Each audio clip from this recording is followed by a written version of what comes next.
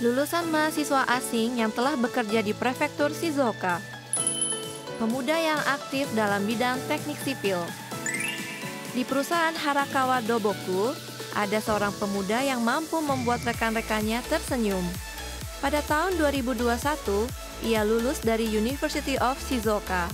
Namanya adalah Muhammad Atlas Auzan, berasal dari Indonesia. So, I graduate from Japanese university, and my dream is I want to work in Japanese company, and because of that I want to use my Japanese skills and work in the company. When I choose the civil engineering in this company, I look the interview, and then there is some drone involved in the company. For the drone is for measurement at the project, and then there is some work-life balance in the company. So, for example, I can there is a work time and then relax time. So there is no mixing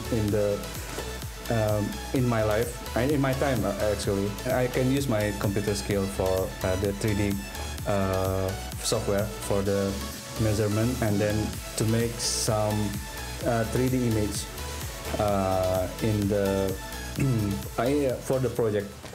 I used to live in Tokyo, and if I want to choose between Tokyo and Shizuoka, I will choose Shizuoka because Shizuoka is not very crowded, but also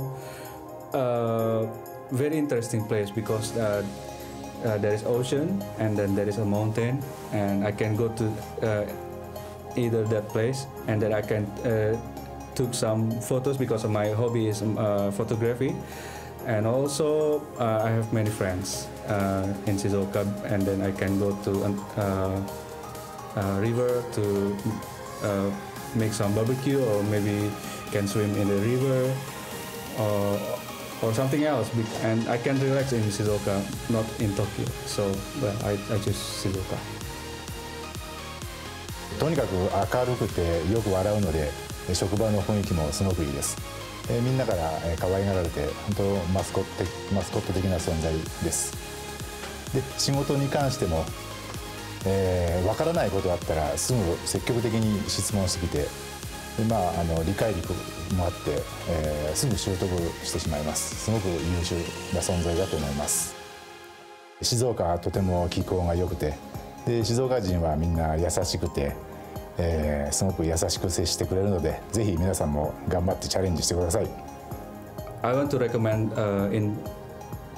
study in Shizuoka because there is some they have something that another place that hasn't. For example, there is a very good environment to study, and then there is some place to relax, and then some place to hanging out. There is also a good community in Shizuoka, and I want to recommend it to you to study in Shizuoka.